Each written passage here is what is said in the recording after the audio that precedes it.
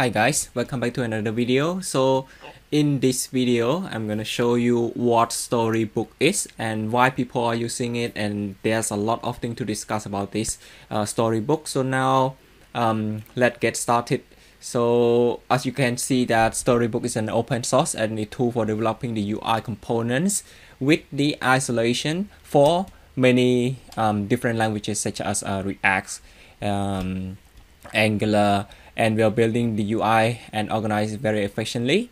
So we might have a look that Storybook. It would look something like this, and it build the component in isolation and also build the stories as the use case as story as well. And there's many things as you can see here. So now let's get into it. I'll just click on this get started and see what it says. And as you can see, Storybook is a user interface development environment, and it's also a playground for the UI development. So the tool enable the developer to create the component, which is the UI component, independently, and showcase the component interactively in an isolation or isolated development environment. So what it does, it try to so let's say normally when we try to create a web application, all the components are just like differently in different pages. But for the Storybook, what it try to do is that it just a little bit like the Lego, that it try to get all of the each component and show it as the stories on the left hand side, which is on the sidebar right here. So now let's before getting into more in detail, then we can just look or watch this video. And I'm going to turn the volume off. Okay, so this is the video that might be more interested than just talking. And you can see that this is the all the UI components which is sitting on, say, a page. You can see there's a lot of things inside one page. So it's very difficult, and you can see that the connections within each page is connected with each other. And so it's very difficult when, say, you try to update or you try to change one component, that it's going to also affect the others component as well, and it's going to fail. This is the solution or the reasons why Storybook is created. So you can see that this is all the component again, and developers really want to make it just like create as a Lego, that they can just drag and drop, or they put it independently.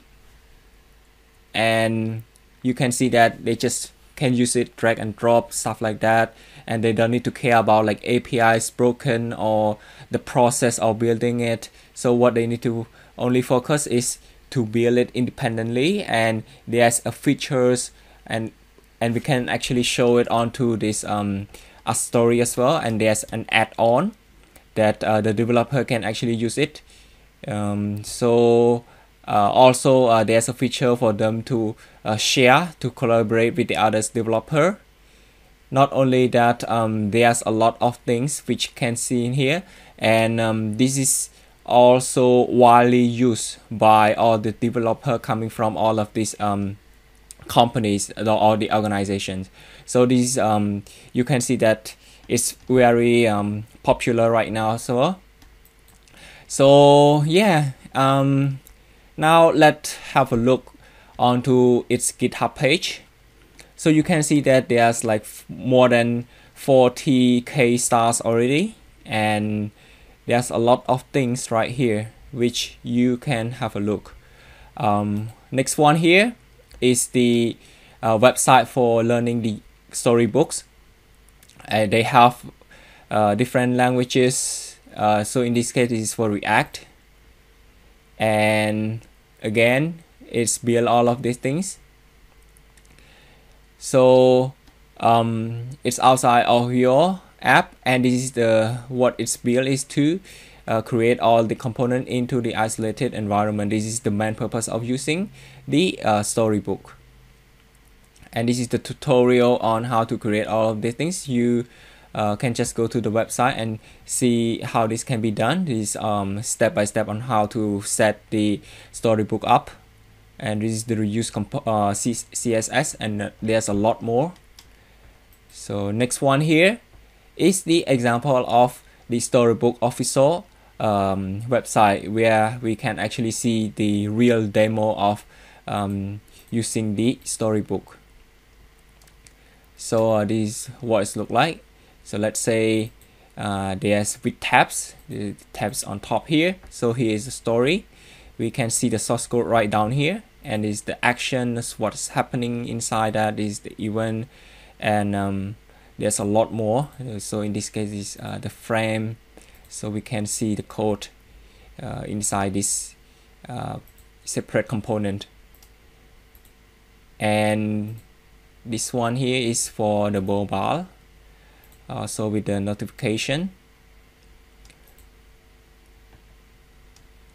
Right down here is all of the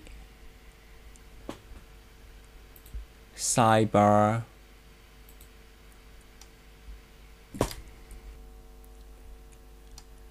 So for this is all the badges, all type of buttons. So here are all the code of this button. So when I scroll down, you can also see this, the storybooks, the demo of the storybooks with the button. So this is the canvas, which we can actually see what is happening, and this is all of this story, actions, event, as I mentioned earlier.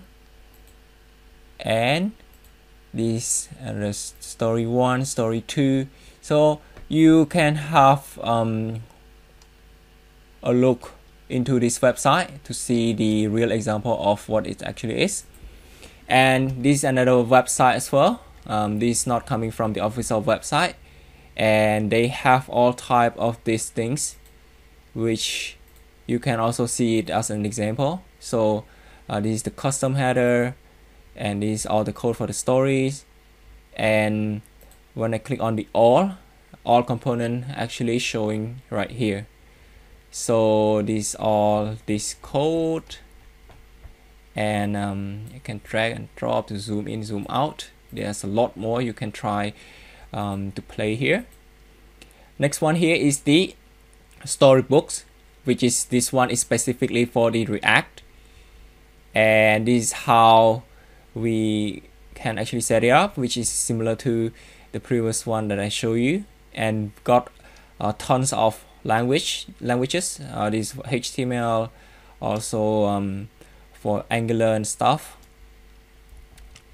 And next one here is the Storybook library for React. You can see that there are more than 830k thousands download for this week already, and this is quite popular. You can see right here. And next one. So this is the Storybook on the Medium website, and right here this is Storybook 5.0, and you can see that here's what included inside this here. So theme ready component library, and this is all the feature what is new in the Storybook 5.0. And it's introduced the sim API, the dark one, and this is the add-on, which you can see here, right here, this tab, and this is the way to upgrade it to version 5.0. So this document is actually written by Michael. He is actually the editor of the storybooks. You can find a lot of the information regarding Storybook from his account. You can see that there's a lot of tutorial about these things, so you can just search for his name onto Medium and see all of these articles. Next one here is the Storybooks 5.0, and this versions it include the mobile standalone packages for React Native, and there's also an add-on presents as well.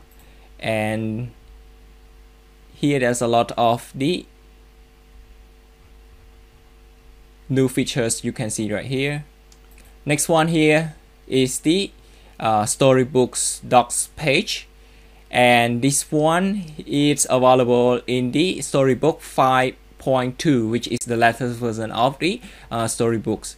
So for the docs page, it's a zero configuration way to turn the Storybook into a rich, readable documents, and it's the first step toward it transforming your Storybook into the real world-class design systems. So yep, is what it look like. You don't need to do any configuration. You can just these are the step for you to install it, and this add-on with the docs you can already see right here. And last one here is the Storybook's component story format, and this also available in the Storybook 5.0. It's introduced this CSF, stand for component stories format. This is the feature, and there's a lot of things you can see here. So basically Storybook has got a lot of features, and when we try to actually get things started, we will look into the latest version.